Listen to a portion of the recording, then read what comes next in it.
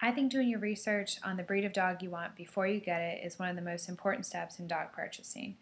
There's so many people who just pick breeds on a whim without knowing their specific traits, or even if they'll be a good fit for their own families or lifestyles. Today I want to tell you a little bit more about the Bernese Mountain Dog breed. This specific breed is one of four varieties of the Swiss Mountain Dog. They fit into the working group, which means that they're significantly large dogs, so you'll want to make sure that you have room for that. Typically, they weigh anywhere between 75 and 135 pounds, the lighter dogs being the females and the heavier dogs being the males. They do have a silky coat and it is tri-colored, which means they have black, white, and brown fur. Because their fur is so long and silky, the Bernese Mountain Dog requires a lot of grooming.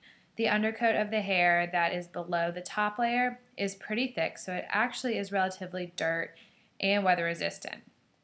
Other than that, they do require a lot of brushing, probably once a week. And if you're looking for a dog that does not shed, then the Bernese Mountain Dog is not right for you. These dogs do shed year-round, so be prepared to pick up a lot of hair.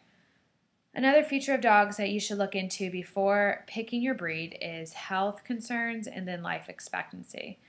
The Bernese Mountain Dog is generally healthy, but they are prone to different types of cancers. This is the leading cause of death for the Bernese Mountain Dog. Their life expectancy varies anywhere between 8 and 10 years, but if they're in good health, then it can be longer. Not only do you have to care for your new dog, but you have to remember that the dog has to get along with you and the other members of your family. The Bernese Mountain Dog has a very mild temperament. They're good-natured animals, and they're also docile, so they're just not. They are also considered to be good family dogs, but even though they're considered to be good family dogs and are good around children, it is always important to make sure that the dog is familiar with their surroundings and that they've been socialized with the children on a one-on-one basis before leaving them alone with any children.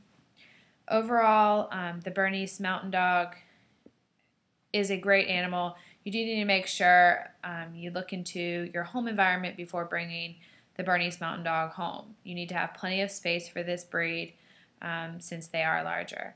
The Bernese Mountain Dog loves to be outdoors, but you'll want to make sure that it's not too hot outside because of their heavier coat. But exercise-wise, they do like a lot of exercise, but you don't need to do that in excess. They're not a hyper breed, so you don't have to worry about too much exercise.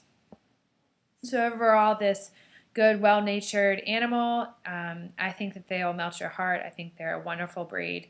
I myself will be getting a Bernese Mountain Dog, but that doesn't pressure any of you guys into getting one. It's just letting you know everything that you should do before getting any animal, but specifically a dog. So now that you know a little bit more about the Bernese Mountain Dog and what's important for dog purchasing and searching, you'll be able to determine if this breed is right for you or if some other breed might be right for you.